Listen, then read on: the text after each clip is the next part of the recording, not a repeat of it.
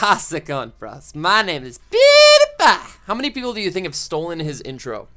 I'm curious. Like, leave comments. It's like a jelly bean jar. Like, how many people do you think have done PewDiePie's intro on one of their videos? I'm really curious. Anyway, we are here for week 4 of the GPC, guys. We are back after our break week. If you guys missed our transactions, just to go over really quickly, we dropped Empoleon, Masquerain, and Flareon, and in return, we picked up Aerodactyl, Kabutops, and Ditto. That's going to come into play this week, as you will see, because we did use at least one of the mons that we picked up. But this week, we are taking on the Phoenix Midnight, coached by Lewis or Turboblaze IV. And Turbo's a very good player. Yeah, he's actually been power ranking me in the NPL minors, and he's been doing a very good job of it. I think he had me at 4th on his latest power rankings for week 2, so thank you very much, Turbo. But he's got a pretty cool team, I must say. I was kind of intimidated of it at first. Let's go over his members. He has Xurkitree, Mew, Kyurem Black, Crocodile, Delmise, Mega Houndoom, Lucario, Gorbis, Coughing, and Floette. Now, obviously, Coughing and Floette don't look too threatening. But actually, realistically, both of those do a pretty good job at walling some of my mons. Like, Floette can take on Zygarde pretty well, and Coughing can take on Megalopony, which is really interesting, but I didn't expect them to come. So, I was kind of on the fence. I prepped more for his first 7 mons than anything else. Not so much for Gorbis, and you guys will see why. But, yeah, some things to note. Mew is probably going to come max defense to wall my Megalopony. That's more than likely. I could see Delmise coming for sure. Delmise was like top. Mew and Delmise and I think Lucario were at the top of my list of mons that were definitely coming. Kyurem Black was next. Kind of on the fence about it. Xurkitree wasn't really up there, I would say. Crook had a pretty good matchup against me, and definitely Mega Houndoom. Mega Houndoom had to come. That was like number 3 or number 4 on my list. But yeah, so as you can see, the first mon that we're bringing here is Luna, the Megalopony. Lopunite, 252 attack, Adamant, 144 HP, 4 defense, and 108 speed. So, Mega Evolved this speed, and I'll show you guys. I'm actually going to change it up real quick right here. Mega Evolved, this gives it just enough speed to outspeed his Houndoom, speed creeping my Thundurus. So if his Houndoom goes to 332, which is 1 speed point faster than my Thundurus Therian, then my Megalopony outspeeds it. Now the point of this set is so that if Mew is at 80%, or like, actually I think about 85, switches out and rocks are up. The next time it tries to come in to wall my Megalopony, I get off a power-up punch, and I kill it with the Last Resort that follows up. So that is the idea. Last Resort does a ton of damage. As well, as you can see, other than Mew, he does not have a good switch into this. Xurkitree takes a ton, and I outspeed. Kyurem Black, same principle, takes a ton and I outspeed. Crocodile doesn't want to take a fighting move. Delmise gets hit because of Scrappy. Mega Houndoom is also weak to fighting. Lucario is weak to fighting. He's got so many fighting weaknesses on his team that are really, really exploitable. Like Kyurem Black, Crocodile, Houndoom, and Lucario, that Megalopony absolutely has to come this game. But I'm not bringing your standard set. I had a mock against Jose, and he actually brought Protect on Mega Kyurem for me, which was really smart for Megalopony. Really cool set that he brought there, but Luna definitely looking to put in some work with this. Definitely at least to eliminate the Mew, because that's going to open up a lot of doors to the rest of our team. So the next mon that we're bringing is going to be Lucky and Bad, the Jirachi. This is the first time I'm bringing a Choice Scarf Jirachi, but it does very well this game, as you can see. Other than Mew, nothing really wants to take hits from this. Delmise gets flinched down by Iron Head. Kyurem Black, I outspeed Scarf Kyurem Black, that's the speed on this 216 Jolly Nature. I put the rest into HP so that I could take a potential Earth Power on the switch, or even maybe a Pursuit from Crocodile if I'm switching out. Delmise sort of walls me a little bit, but I can flinch it down like I said before. Mega Houndoom and Lucario both take Drain Punch and get destroyed by Drain Punch. They're both 2-hit KO'd. Mew is the only real thing stopping me, I did say that. But again, that's another thing that I can Iron Head flinch down. I have Stealth Rocks on this set because I can see this forcing a lot of switches. And if I get up Rocks, his form of hazard removal is either Mew with Defog or Delmise with Rapid Spin. So on both fronts, I can kind of cover them. If he is forced to Defog with his Mew, he's going to lose a lot of momentum and give me a chance to 2-hit KO him with some of my mons. And I even have a mon that can set up later on down the line, as you guys will see. But yeah, so this is the idea behind this, is that Jirachi forces a lot of switches. Get up rocks, U-turn for momentum, of course, because I don't want to get trapped by things like Crocodile, perhaps a Scarf Crook, but that wouldn't be faster than me anyway. I don't want to be pursuit trapped by Mega Houndoom either, or Sucker Punched as I'm Iron Heading, because it can run Sucker Punch. Lucario gets to set up on me, so U-turn does a lot for me this game, so that's why I'm bringing it. Next up, the most offensive Zygarde set that I've brought to date. Choice Banded Max Speed. This speed, of course, it's not just mindless EVing. I am speed tying with his Kyurem Black at max speed. So that's the idea. I'm faster than Xurkitree, I'm faster than defensive Mew, I'm faster than Dhelmise. As you can see, we're packing on Crunch specifically for Mew and Dhelmise so that we can hit them super effectively. 1,000 Arrows is just in case he brings Coughing, because I have no other moves that I really want to bring on this. But Earthquake is going to be the move I spam the most, especially if Coughing doesn't come, because the rest of his team is all grounded. So that's the idea. E-Speed for a potential late game sweep. If Xurkitree gets out of control and I get it low, I can just E-Speed it, knock it out. This is probably the best Choice Banded Zygarde set that I could bring. As Choice Banded goes, Zygarde 10% is probably a little bit better. But looking for Drizzy to do some work this game. Hopefully pick up 1 to 2 kills, we'll see. Next up, we have Raigeki, the Thundurus Therian. Fighting Z, so this is the second time that I'm bringing a Z Crystal. I think this might also be the second or third time I'm bringing Thundurus Therian. One of the two, I can't remember. I'd have to check the sheet, which I have open right now, so I can tell you guys. Zygarde has come to, this is its third game. So, no, hold on. Thundurus, no, sorry, it's its second game. So it's only come to 2 games, and I brought a Z Crystal on it both times. So we're already halfway through. This is good. Fighting Z is to be able to catch the switch into Crocodile and knock it out, because Focus Blast might have a chance not to, especially if he's AV for some reason. Dark Pulse, of course, as you can see, for the Mew, for the Dhelmise, it hits the majority of his team for good damage, and I can always catch the Lucario if it wants to come in with a Focus Blast, so it doesn't necessarily want to switch in on me. Thunderbolt is nice just for the Gorbis, so I can hit it for super effective, as well if I don't want to risk a miss with Focus Blast. It's my main stab. U-turn is to gain momentum. I decided to bring U-turn over Volt Switch specifically because of the Crocodile. I want to be able to hit it for super effective as I gain momentum, so that's always nice. We have 252 special attack. I decided to go negative attack nature just so that I could live certain hits. For example, a boosted +1 Crocodile's knockoff. If it's Choice Scarf, I live. So there's that, because I am fighting MZ and he can't knock off my item.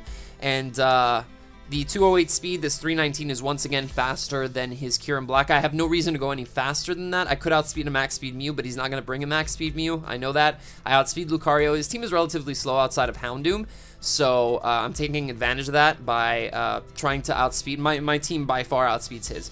So that's a big disadvantage to Turbo's team this week, is that he does lack a little bit of speed against me. So trying to take advantage. And next up on the roster, we have Sage, and this is the first time I'm bringing Calm Mind Florges to this season of the GPC. I decided to run 20 speed just in case he wants to speed creep me with anything. There's not much that can speed creep me, but you never know. So I decided to put a little bit into speed. 240 special attack with a 240 defense with a bold nature. I was initially going to make Florges specially defensive, but I wanted it to be able to take an Iron Head from Kyurem Black because I knew that he would bring Iron Head, so there was that. So that's why I put it in there. Ultimately, probably not a good move. I see the Mega Houndoom. That's why I wanted to put this thing specially defensive so that I could switch into his Mega Houndoom. One of his stabs is resisted, and the other stab doesn't do that much to me. He can run Sludge Bomb, but he's giving me a chance to Wish Protect and Calm Mind up. He can run Nasty Plot, but I'll beat him first. So ultimately, I should have probably put a little bit more into special defense and just given myself enough to live maybe Earthquake from a banded Crocodile after Rocks, for example. That would have probably been the right defense to run. But I went with this for the game, so this is going to be our set. Obviously, if I get up a couple of Calm Minds, if his Dhelmise is weakened, I can sweep with this very easily. His Xurkitree does like 15 to 18 to me if I'm at +2, and nothing else beats me. Like Coughing can do some damage to me, but ultimately it won't beat me. Lucario, if it has Iron Tail, which I don't expect it to this game, can knock me out, but other than that, it can't hit me super hard. So I can definitely sweep with this Florges. This is going to be my setup sweeper this game, so... And finally, the new Mon to the team that we are bringing, that I decided to nickname right before the match, DJ Khaled, the Ditto. Choice Scarf with it's just its Choice Scarf, its standard Choice Scarf set. As you can see, Turbo's team has a ridiculous amount of setup. Xurkitree, Mew can set up. Kieran Black can run Hone Claws. Crocodile can run Bulk Up. Houndoom can run Nasty Plot. Lucario gets every form of setup imaginable. And Gorbis specifically gets Shell Smash. I don't want to lose this Smash Pass, but the good thing about his team is that when I come in, even on a Mon that's not set up, he has a hard time switching into his own team. Like, if he had a matchup against himself, it would be really, really prediction heavy and very hard to play. So I decided to bring Ditto because if you again, like, let's just take a look at his team really quickly. He brings Crook, right? It's Bandit. I bring in Ditto. His Crook is weakened. I can start Earthquaking him. And if he wants to switch in Mew on a predicted Earthquake, I could knock off as a prediction. If his Xurkitree starts sweeping me with a Tail Glow set, I can come in on it, knock it out. If his Kyurem goes for Hone Claws, it's dead to its own attack. If his Houndoom goes for a Nasty Plot, if I weaken it, it dies to a +2 Flamethrower or a Fire Blast. His Lucario, if he sets up with that Swords Dance, I can knock it out with a Close Combat. It has to bring at least some fighting move. He can run special with Vacuum Wave, but that does even more damage to his team. So Ditto is very, very good this game, and Lewis doesn't have a lot for it. So I'm gonna try to capitalize on that and make Ditto shine this game. See what we can do with it. This is my first time using Ditto in League format, so let's see how the game goes. We're about to jump into it. I forgot to say that I would leave a timestamp. Oh well, you guys are here now, so yeah, let's jump right into the game. Alright guys, here we are, and you can see team matchup. He brought the Kieran Black, the Mew, the Lucario, the Gorbis, the Dhelmise, and the Houndoom. So the big three that I expected, being the Dhelmise, the Mew, and the Mega Houndoom, did come. Very good checks to my team. I do not have good switch-ins to Dhelmise's attacks, being his Steel-type stab because of Steel Worker, and Ghost-type. Really difficult for me to deal with. Mega Houndoom, looking like a little bit of a threat, not gonna lie. Don't have a lot for it. I do have Jirachi's Drain Punch and Mega Lopunny's Power Up Punch. Hopefully I am faster than him and he didn't run a ridiculous amount of speed for no reason.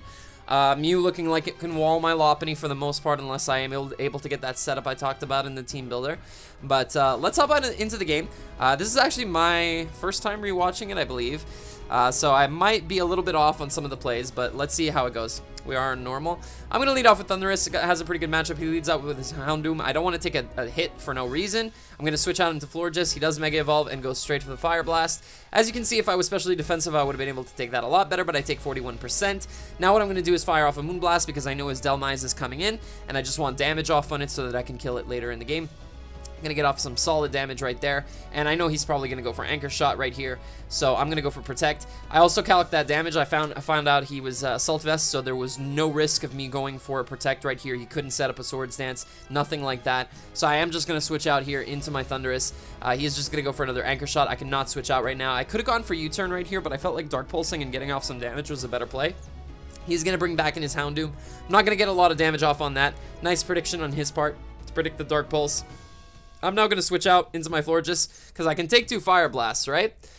Wrong. He burns me. So, unfortunately, I won't be able to take the next one as well. I can't really set up a Wish or anything like that, and I don't want his Dhelmise coming in for free. He does apologize for that. I mean, it happens. It's Pokemon. Nothing we can really do about it. But, yeah, I'm going to get off some crucial damage on this Houndoom, as you guys are going to see a little bit later. It's going to put it in range of something. Actually, it was in range from when it was at full. But I'm going to go into Mega Lopunny. I'm going to go for a Power-Up Punch here. And he brings in his Mew, and I'm going to pause it real quick. Now, obviously, on this turn, I can go for a Last Resort. But looking at his team, I really feel like getting Rocks Up is going to be essential. Because if he has a Sash on his Gorbis, or if he brings back in his Mega Houndoom or his Kyurem, I want them taking damage. So I'm going to switch out here. Instead of going for the Last Resort and revealing my set way too early, I'm going to go into Jirachi. I know he's not going to click anything but Psychic or Will-O-Wisp. Either one would be fine. I don't mind Jirachi getting burned too much. And I'm going to go for Stealth Rocks right here as he reveals the Shadow Ball. Nice bring on his part. I guess his last move might have been Ice Beam. I didn't really ask him, and he didn't reveal it. So I'm going to go into Thundurus here as he's going to go for another Shadow Ball. I can take that pretty easily. And now I'm pretty convinced that he's going to go into Lucario. So I'm going to predict that, and I'm going to go for a U-Turn because I don't want this thing getting a Justified boost. So There goes the U-turn, and now I'm going to go into my Zygarde. Now, this is a little bit of a risky play because he could easily be Choice Scarfed and have Ice Punch. But for some reason, I'm looking at his team, and I'm like, this can't be Choice Scarfed. I don't believe that it's Choice Scarf for even a second. He wouldn't bring a Choice Scarf Lucario against a team with Florges. It's just a little bit too risky. I also have Thundurus, so that can take a close combat from about 60 easily. And so I'm just going to bring in my Zygarde. I'm going to go for an Earthquake. I'm going to get off a lot of damage on the incoming Dhelmise. Now, this is a funny play that happened in my mock battle with Jose. There's a really cool thing about Dhelmise is that it's a spinner, but it's also a spin blocker. So I'm going to bring in my Ditto to block his spin, knowing that he would probably not go for a Shadow Claw on that turn, and I'm going to go for a Shadow Claw on my own and knock out his Dhelmise. Now, he's going to bring in Nicki Minaj, the Gorbis, and he's going to go for a Shell Smash, and I didn't care at this point. I was like, okay, I can just go for a Shadow Claw, weaken this after his Shell Smash, and now I can just switch out into my Thundurus, sack it off. It's not doing anything else this game. It's potentially outspeeding the Kyurem. I don't know yet because I don't know if it has a Choice Scarf. Mew can sort of take my hits, probably knock me out with a Psychic from the range it's at, and Lucario can E-speed me, and his Houndoom outspeeds. So there's no reason for me to keep Raigeki. Unfortunately, Raigeki not putting in as much work as I would have liked it to. It did give me momentum, though. Did a pretty good job with catching that Lucario off guard, bringing in my Zygarde for the first time in this game. But now I'm just going to go back into Ditto, and there's nothing you can really switch into here. I'm just going to go for a Surf and knock out this Gorbis. So Shell Smash immediately stopped, or Shell Smash Sweep, rather. So Ditto up to 2 kills already, so this is really looking pretty good. Now he's going to bring in his Lucario. I'm not too content about this, but I am going to switch out because I know that he's probably not going to go for anything but an E-Speed, trying to knock me out because I do have the HP stat of a Ditto, and also I'm at -1 defense because of the Shell Smash copy. So I'm going to get out of here. I'm going to go into Zygarde. I already know that I threatened out his Lucario before, so this is a pretty safe play. Now I'm just going to go for another Earthquake. This time he's going to bring in his Mew, knowing that I'm Choice Banded from the damage on Dhelmise. I don't know if he actually calced it, but this is going to do a tremendous amount. And basically my play here is to just go for another Earthquake, force him to Roost. If he went for anything but Roost, I would pretty much knock him out on the following turn, so that would be fine. I'm going to go for another Quake here. He's going to Roost again, and knowing that he's going for repeated Roosts and I've conditioned him into that, I'm going to switch out into my Jirachi at this point, and now I'm going to play off a little bit of luck, and I'm going to go for, that's why Jirachi's name is Lucky and Bad. I'm going to go for Iron Head Flinches. I do trust my Jirachi. I know it's going to get a few, so let's go for it. Let's try to get some flinches. Flinch this Mew down. So I'm going to get him down to 65 here. He's going to go back up to 71. I believe this is the turn where I get a critical hit on his Mew, and that's going to bring it down to 41%. I mean, he Shadow Balls me on this turn, so it's fine. Now, he lowers my Spadef. The thing is, he still can't knock me out with a Psychic. To knock me out, he needs to go for a Shadow Ball. I'm going to try to kill this Mew right here with Iron Heads, but unfortunately, I'm not going to get a flinch on the following turn, so he's going to be able to Roost up and keep his Mew. This is fine, though, because I didn't want Jirachi in while his Lucario was still around, because that could easily be Steadfast or Inner Focus, and I can't flinch it down. So I'm going to go for another Iron Head. I am not going to get a flinch again, and now we repeat the process. He's back up to full, but here's the thing. I'm going to go for an Iron Head, 22%. Great. Flinch. Cool. Going to go for another Iron Head. I need one more flinch, guys. Going to bring this thing down to 64. It's going to go back up to 71. The thing is, he has no reason to Roost right here. He's going to try to Shadow Ball because he's still not in range of any one of Lopunny's attacks. So I'm going to make the play on this turn out into Mega Lopunny on the Shadow Ball, and I'm going to catch it correctly. So I'm not going to take any damage from that. And now he's sitting in a range where I can go for Power Up Punch, and then on the following turn, Last Resort, and get off a lot of damage on this thing. Not necessarily knock it out, but I'm EV to live a Psychic easily, and I'm going to bring this Mew down so low that it can't switch back in on Stealth Rocks. That's the important thing.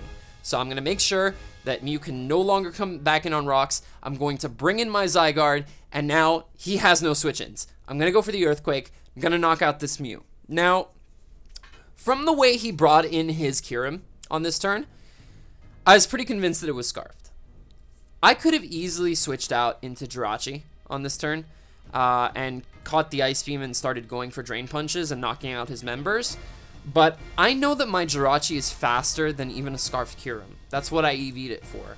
So no matter what he clicks here, if he goes for Ice Beam and he knocks out my Zygarde, that's fine. I don't need Zygarde to win. All I need to win is my Jirachi.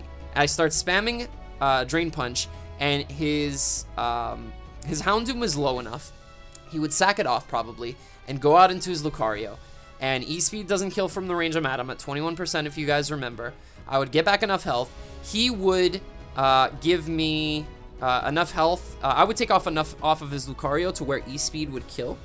And then his Kyurem has to deal with coming back in on rocks if he were to sack off his Houndoom to my Jirachi's Drain Punch after this turn. But I'm going to stay in with Zygarde because, again, I have no reason not to. Ditto can clean up. Jirachi can do some work. So I'm just going to stay in. And he decides going for Earth Power is his best play. And that is not going to be a 2-hit KO on my Zygarde, whereas I will 2-hit KO his Kyurem Black. He can no longer switch out his Kyurem Black. I'm going to go for an Earthquake. I love his nicknames, by the way. They're UK references to some of the media that I do look at. And anyway, he's gonna bring in his Lucario. He's gonna E-Speed me. I have no reason to switch out. Sorry, I clipped my mic there. Now I can go into DJ Khaled again, and I am a Scarfed Lucario against a Houndoom and an opposing Lucario without a Choice Scarf. Because, yeah, he's definitely not Scarfed. I look at his set and I'm like, yep, this is not Choice Scarfed. He's got some stuff on here. But anyway, he's going to go for E-Speed just to get off some damage. I'm going to go for Close Combat, knock out the Lucario, no reason not to. And unless his Lucario had about like 220 speed or 224 or less, it would always outspeed the Houndoom. And I think he has to be like no speed investment to be able to be that low at 224, but he's going to bring in his Houndoom, and now no matter what happens, unless he Sucker Punch and gets an absolute max roll crit on Lucario and catches my Jirachi with the Sucker Punch, I win right here. So I'm going to go for the Close Combat, and we do pick up a 2-0 victory over the Phoenix Midnight. Turbo Blaze IV, guys, go check him out in the description down below. Go check out his side of the battle. I'm sure there's things that I haven't talked about in this video that you might want to know about this game. There might have been some fortunate hacks in my favor at some point. I'm not sure. The play with Zygarde, I guess, he called it a play, and he said that it lost him the game when I stayed in with Zygarde on his Kyurem. But realistically, unless he was Scarfed, it was a speed tie at best, yeah, so if he was not Scarfed, he would probably not outspeed me because I can't see him going max speed on his Kyurem, because if anything, I'm bringing a defensive Zygarde, right? You're not gonna EV your Kyurem to speed tie a max speed Zygarde. That makes no sense. I can set up my speed with Dragon Dance, so it made sense for him to be Scarf by the way he brought it in, and I just kept in my Kyurem because, like I said, it didn't matter anymore at that point. I would just be able to go into Jirachi after and start firing off some Drain Punches, so that's going to be the game. If you guys did enjoy, make sure to leave a like down below. Make sure to check out all the coaches in the description as well. I'll always have a link to all of their channels so that you can check out their games, know how the GPC is going. We are now 3-1 with a +5 differential, so looking pretty good. I'm continuing my trend at the moment of winning 2 games, losing 1. I've done it in the NPL Minors. I've done it in the GPC. I've done it in pretty much almost every league that I play. That I played in Gen 7, and I was doing it all last season in the GPC as well. I was going 2 wins, 1 loss, 2 wins, 1 loss. So keeping up the trend. I guess I'm a 0.67% ratio player, I guess you could say. But yeah, no, it's going pretty well. We are taking on 2 pretty big players in the next 2 weeks. I believe next week we have Paul Fallop and the Dufer Drapions, who we lost to last season. And right after, we have our good friend Ethan, who, if you remember, the first time we ever faced, but this was even before we became friends, I crit his Terrakion with my Doug Trio's Earthquake and knocked it out. So, yeah, about that. Hopefully, I don't want him to get revenge, but if he does, I won't be mad about it, you know? But yeah, if we can win at least against Paul, because I want my revenge for last season, if we can beat him next week, that would be awesome. So make sure to stay tuned for that, guys. Again, if you did enjoy, make sure to leave a like down below. Subscribe if you haven't already, and I will catch you guys later. Ciao.